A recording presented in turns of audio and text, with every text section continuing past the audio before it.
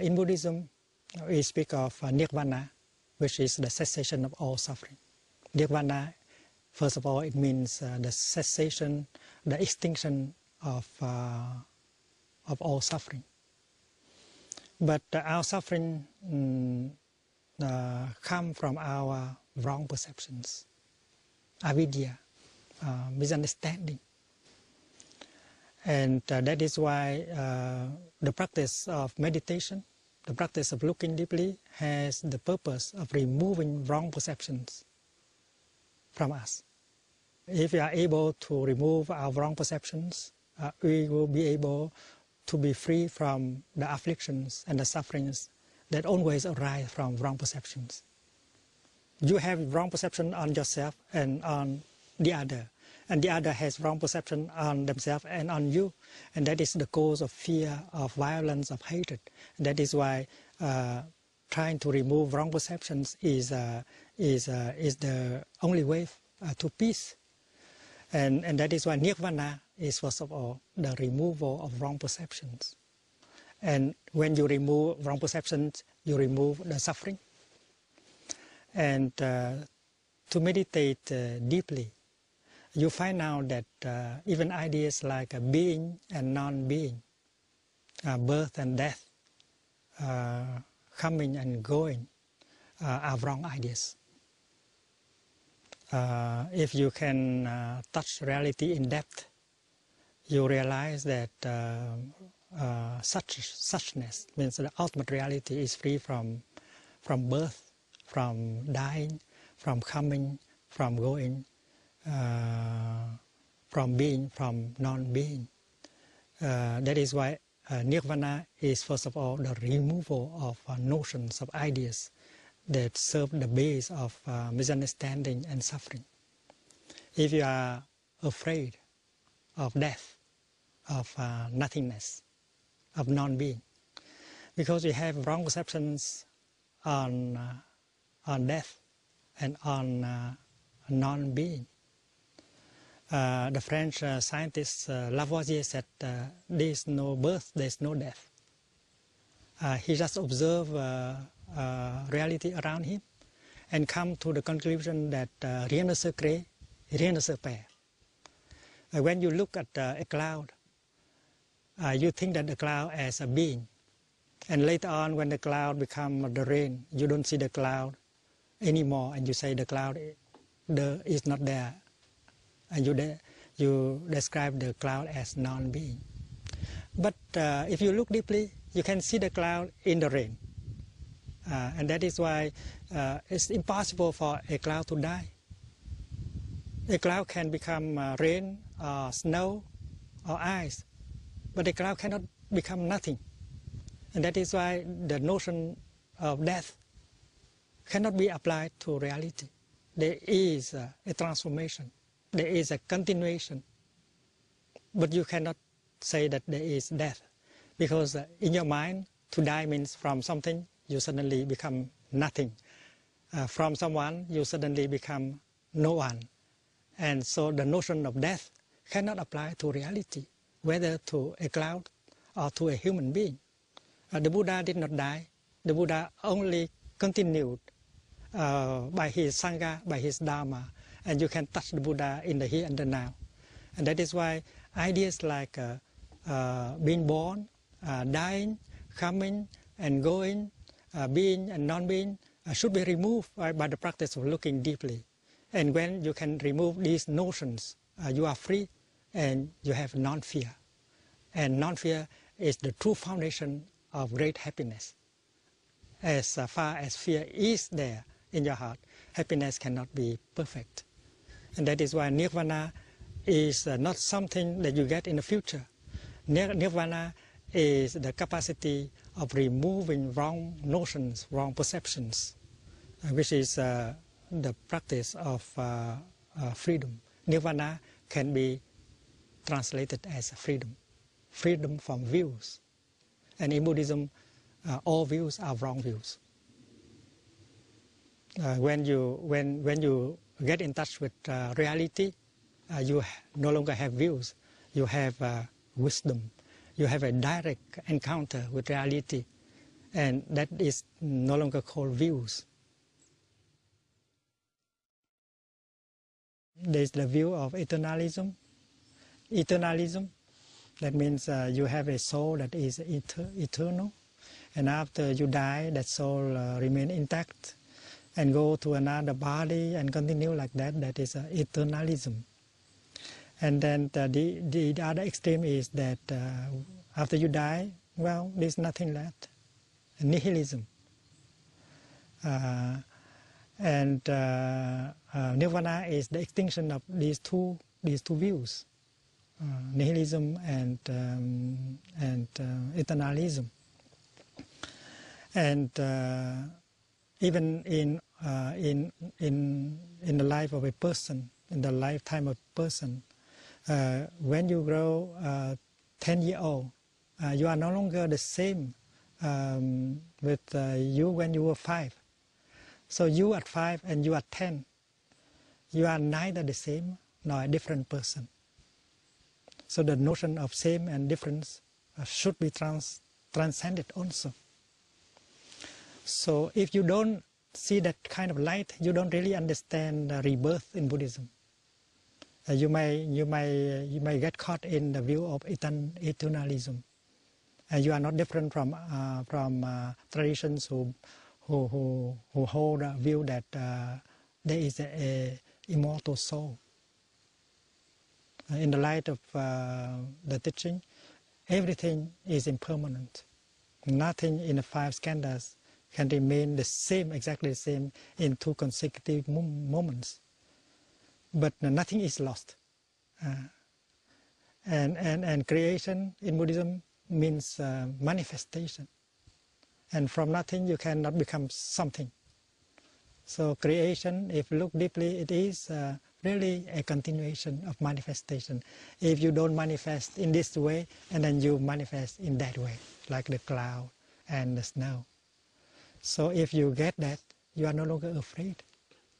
And that is your supernatural power. Already, if you have non-fear,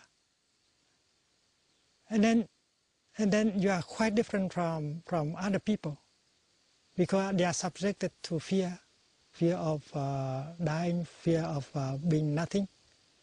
But with non-fear in you, with that deep wisdom in you, you become supernatural. You are no longer a mortal, but you are not. You don't need to be a god, because a god is supposed not to be a human being. So to say that the Buddha has a supernatural power, that is true also. But he does not need to be a god in order to have that. He needs only to have freedom.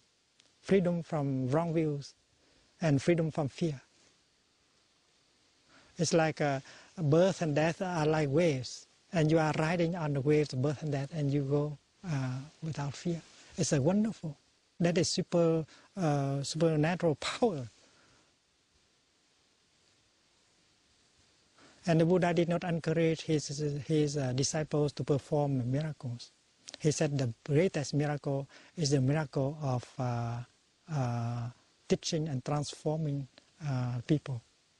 And that is a miracle that he do every day.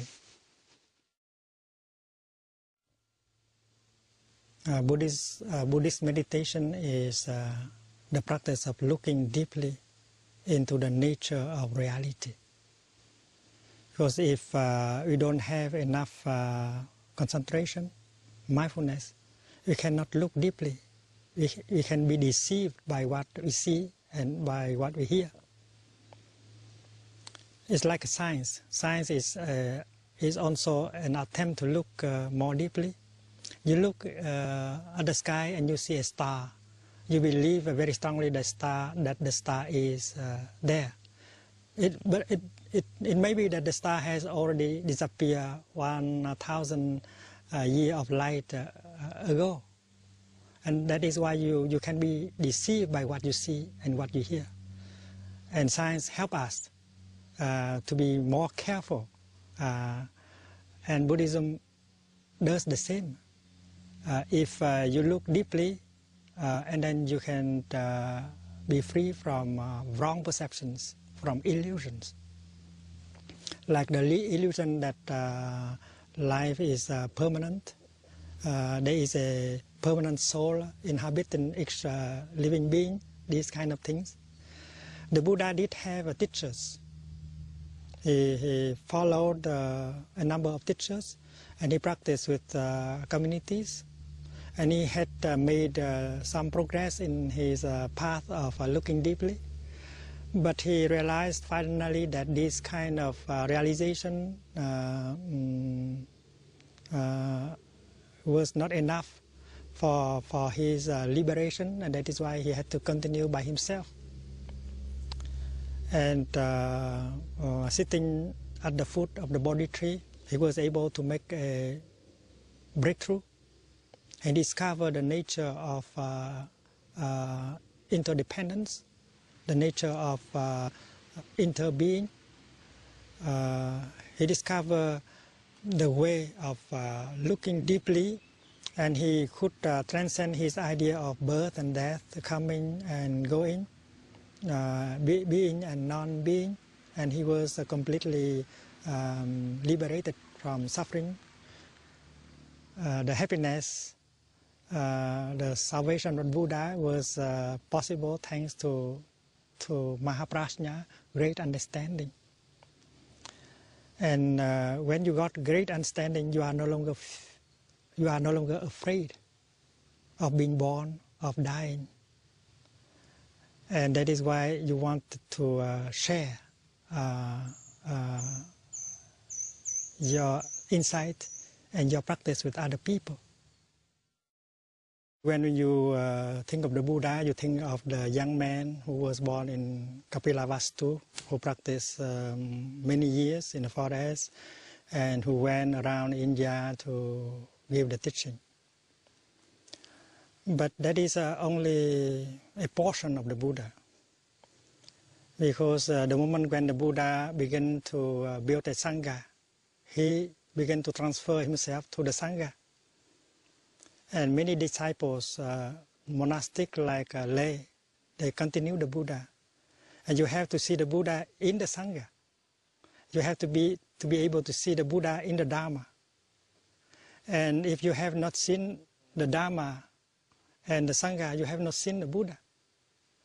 And the Dharma is available in the here and the now. The sangha is also available in the here and the now. You do not have to go to India in order to see the Buddha. If we believe that Buddha is a God, they can bestow on us the things we want, then that is not the Buddha. The Buddha is a human being who has a deep capacity of understanding and of loving. And having Mahakaruna, great compassion, Maitri, great love, Mahaprajna, great understanding, he can perform miracles. Understanding people is a miracle. And it is described that the Buddha is one who understands the world well.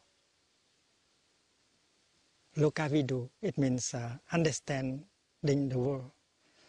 And because he understands the world deeply, and that is why he can offer the kind of teaching that can help heal the world. And the miracle of understanding and the miracle of teaching are very important miracles that the Buddha can perform. When you give a teaching that can transform people who hear you, that is a miracle. The Buddha described it as the greatest miracles of all miracles. And there are disciples of the Buddha who were capable of doing that during the time of the Buddha. They could already continue the Buddha in the time of the Buddha.